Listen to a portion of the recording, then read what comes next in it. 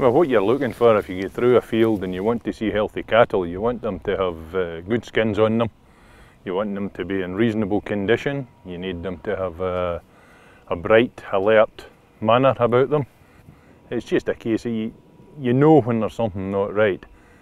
An advanced case of Johne's is completely demoralising. You've reared an animal and it's standing there like skin and bones, and there's no value in that cow. You cannot send it away for slaughter. It's just an animal that needs to be killed on farm.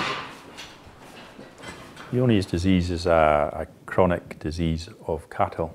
The bacteria that cause it take a very long time to create a disease in an infected animal.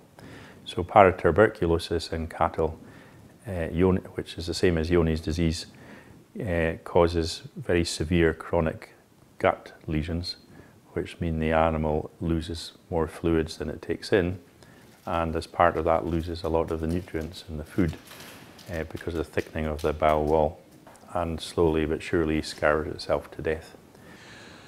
We have a herd of 300 Solaire Cross Angus cows, a completely closed herd. We're getting the occasional incidence of a Johne's typical cow.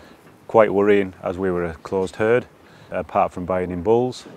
We sat down, discussed it with the vet and decided that we needed to tackle this head on, otherwise we're basically just burying our heads in the sand. So we entered the Premium Health Scheme, and that has led us to our involvement in PARABAN.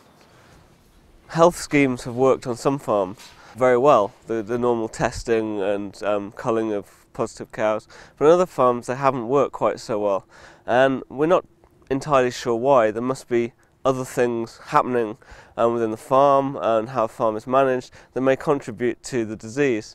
So the idea of PARABAN is to really engage between farmers, between vets, between scientists, and see if amongst ourselves we can come up with new ideas and maybe some new information, new light to shed on this problem.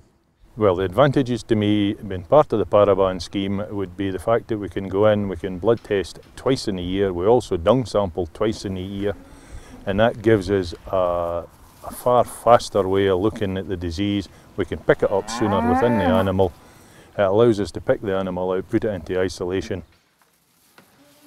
The idea of the open days is to provide an opportunity for the greater farming community to hear about each PARABAN farm as a case study. So each farm can demonstrate the difficulties that they are facing, but how they're overcoming those difficulties.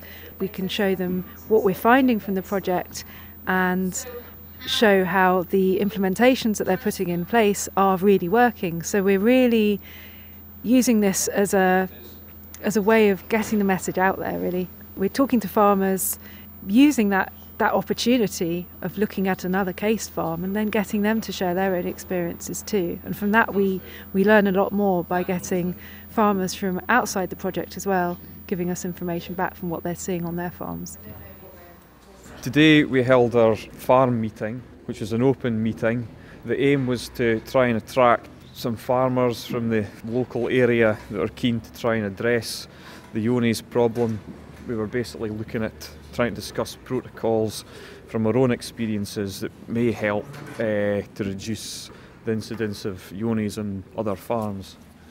I find that it's a professional way of moving the industry on. We have to be less insular and more open to discussion about the problems that we're facing on the farm, whether it's Johne's or anything else. So I think that we can have an input with our vets and academics to try and reduce the disease is a great thing, and it's a relationship that I value and I think's important.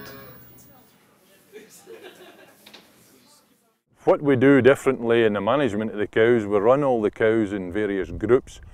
We try to keep them in tight groups, tight calving patterns. We blood test in the dry period. The reason we blood test in the dry period is to try and eradicate the problem from the calving field. If we can get the calf up and running in an environment with as little Johne's in the environment as we can possibly get, we may actually manage to rear animals that are Johne free. We're sampling sheds where we know that Johne's positive cows have previously been housed, and what we want to know is whether the disinfection process works adequately, and also whether or not bacteria is subsequently reintroduced, for example, by tractors that are housed in the sheds over the summer when they're empty of cows, where perhaps these tractors have driven through areas of the farm and picked up the bacteria. And to test this, we're looking at very specific points in the shed, and we're marking these points in the shed so that we can go back and resample them at later dates. We've been looking for the organism that causes the disease out in the fields, in the farm environment. And to start with, we thought we might not even find it in soil, but we found the organism.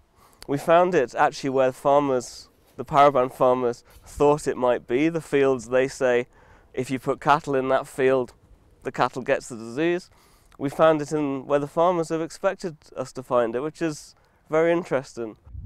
To work with scientists, it's what will we say?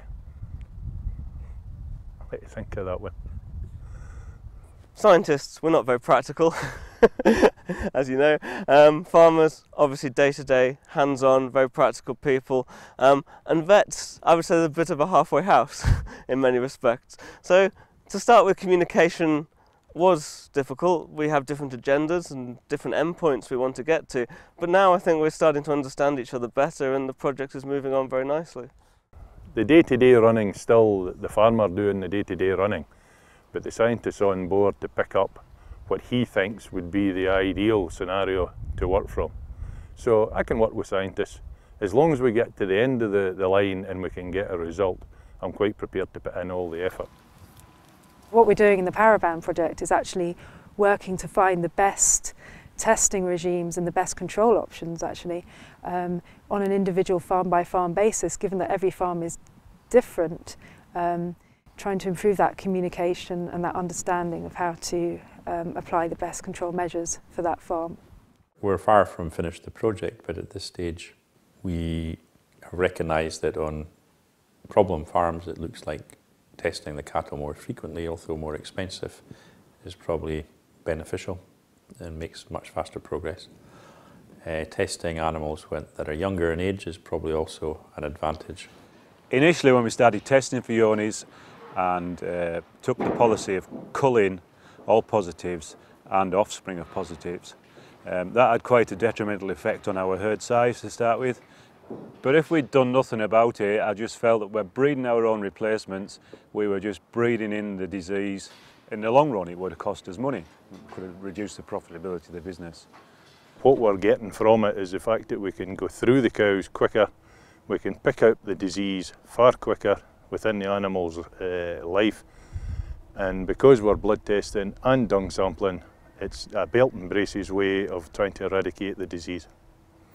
I think it's already been recognised by many of the people involved in the livestock sector in Scotland that this approach has been very successful, and I think it's a very useful way of trying to get over messages between scientists and the farmers to try and promote the best practice.